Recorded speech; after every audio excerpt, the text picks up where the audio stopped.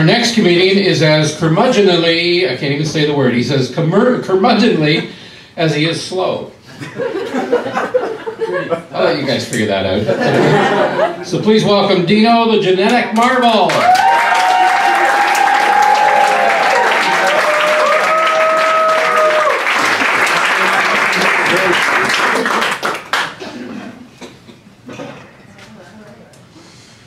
I'm tired.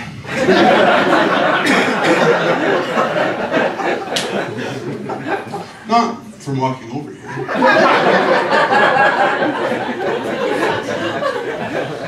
As I get older, I'm not averse to change, but I'm averse to change for the sake of change.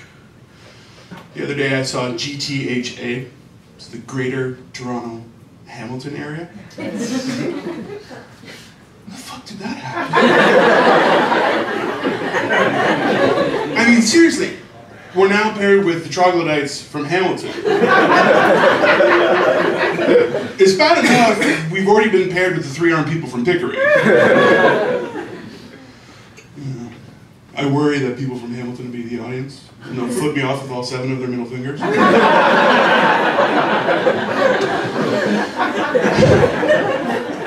I like to get gussied up with the wife and go out.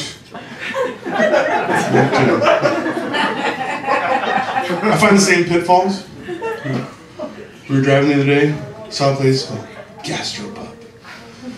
I immediately had to shit. I mean, I feel like it's an unfinished game. Do you mean gastronomy or gastroenteritis? Remember, the people who are making these new names are the same people who have replaced second base with licking assholes. I just feel like you can't have plans after going there. Like you're gonna have a home situation, like wet wipes, maybe a bidet, possibly some air drying. And then the menu. A pureed nut spread with a grape relish reduction paired with a brioche bun. That's a peanut butter and jelly sandwich.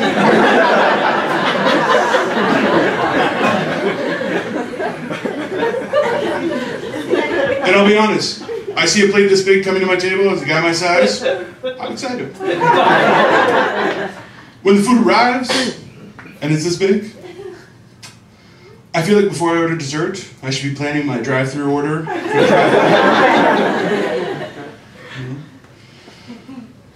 don't know.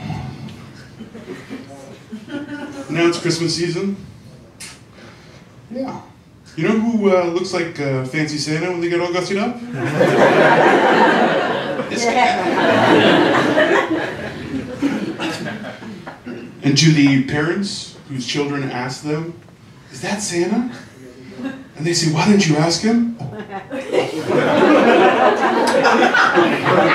Fuck your kids.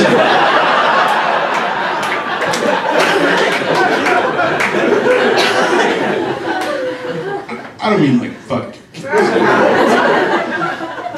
I just tell them, "Kid, I had no time. I just went to a gastropub."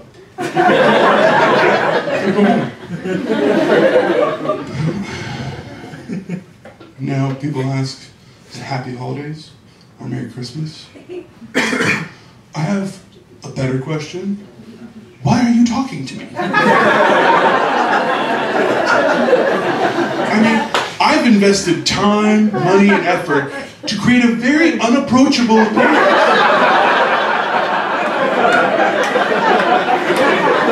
This wasn't built on McDonald's. This is like steak and truffle investment. Well, let's be honest. If I saw myself in a dark alley, I'd probably piss my own pants. I don't know. I just don't think that it's too much to ask to get a plate that's full, a chair that won't break underneath me, and not to have your dumbass kids start asking me questions when I go out. But, time will tell. Anyways, I need to go change into my Santa costume for my other job. You guys have been a great audience.